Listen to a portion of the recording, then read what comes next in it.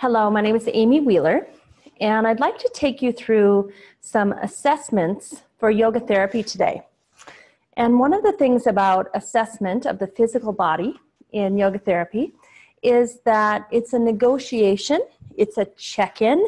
We're working together to do this assessment. It's not hierarchical, it's not top-down where I tell him this is what is happening in your body, but rather it's a mutual dialogue where we discover together and work together to see what's happening in his body.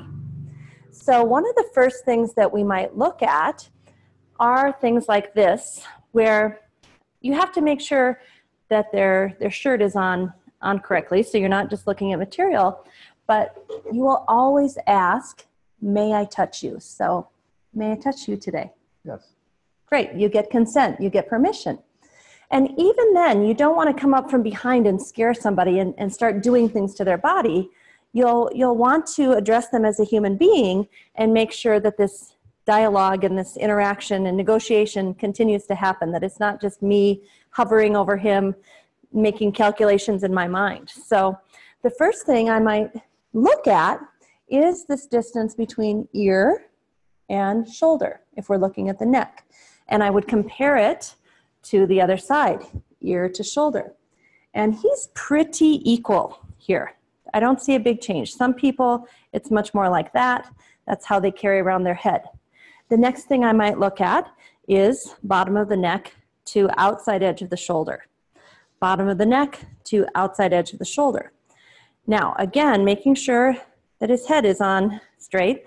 Can you see a difference? For me, there's more space here than there is here. This is a little shorter. So I'm already seeing a little tension on this right side of the neck. Even though this distance is the same, this one is a little shorter. So we already know there's some contraction happening here. Then I might ask him, may I palpate? And just gently press. Try not to be creepy about it. And see if there's more hardness on one side than the other. And so for him, soft, soft, soft, soft, soft, ropey, hard area right here. Soft, soft, soft, soft, soft, stays a little more soft. So this is definitely, I've got a second confirmation that this is shorter and it's a little bit hard here, right? Now, I might ask him to come and sit in a chair so we can look at him from the side also. And that is to say, we're going to look at the curve of his neck, which he has a very nice cervical curve. We're going to look at the curve of his upper back. He has a rather flat thoracic curve. Usually people will have a little bit more here and then here. He has a quite, nicely developed cervical curve, but the thoracic curve is pretty flat. That in itself is not a problem. It's only a problem if it causes him pain.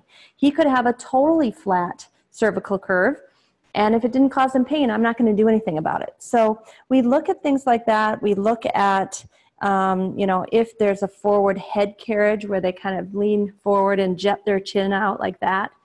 That's the position that a lot of us get into, hope it doesn't hurt, when we're looking at the computer or the iPhone. And if he was permanently sitting like this, I would ask him, can you bring your head back over your shoulders?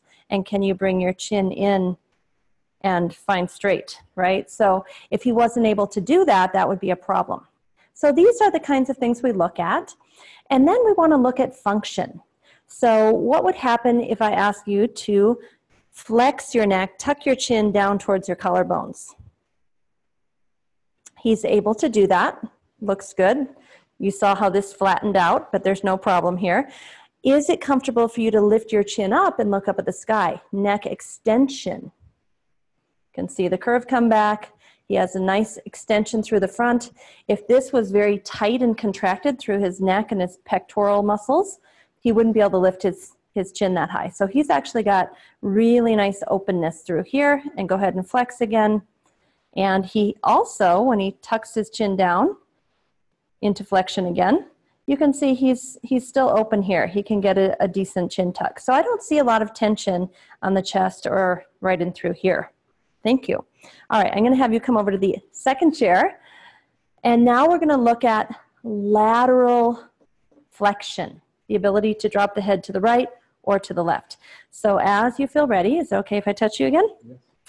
You can ask multiple times.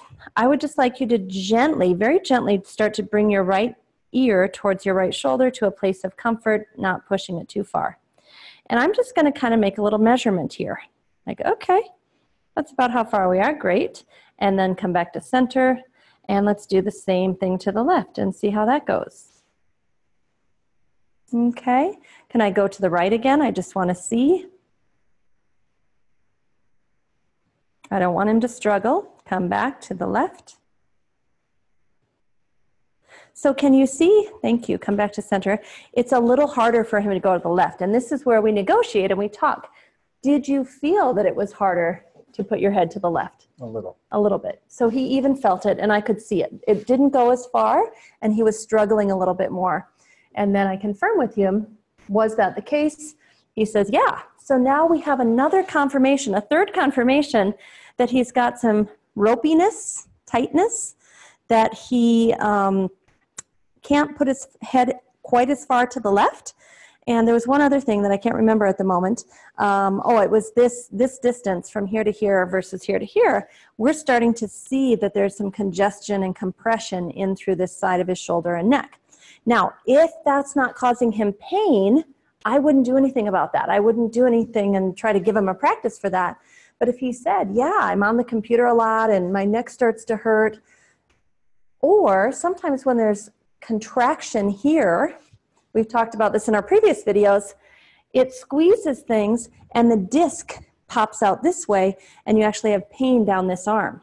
So even though this is the problem, the disc pressing on the nerve causes the pain over here. So if he told me he was having pain from contraction or nerve pain going down the left, then I would say, okay, we need to do something about that for your practice. So do you have any of those issues in life where you feel really compressed and contracted over here, or on the other side that you feel any kind of nerve pain or numbness going down your left arm? Yes. He does. Co-negotiation. He does. So then we talk about that. Well, what types of things aggravate that? What types of things make that feel better? When does it occur? Is it in the morning? Is it after a long day of work? Is it when you're sitting too much? Is it when you're walking the dog? And we start to figure out the patterns, and this is the co-negotiation part, the patterns of his life, and then correct for the pattern. I don't want to stop him from walking the dog, getting pulled, if that's not the problem. But if the problem is sitting at his desk too long, well, then I can do something about that. So do you know when it happens to kind of seize up? And is it the right side or the left side?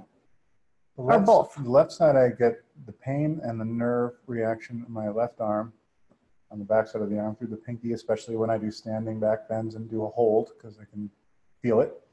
And the right side does feel tight more often than the left side, but the pain manifests on the left side. We didn't know this before we started. That's the funny thing. I don't regularly assess George. All right, so I want to do one more test just to kind of fulfill this whole assessment. I'd like you to, if you can, turn your head gently and look over your right shoulder. And again, I can kind of test, all right, that's how far he went to that side, and then slowly back to center. And I'll ask him to gently turn his head to the left. Okay, come back to center. So what I saw that time is he tried to correct and get his head to go further to the left. He was very sneaky.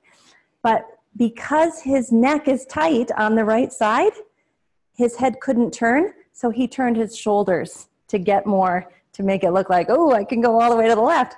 But really, because of this tightness on the right side, he couldn't turn as far to the left, so his whole shoulders went with him, which is a sign to me that, again, tightness over here.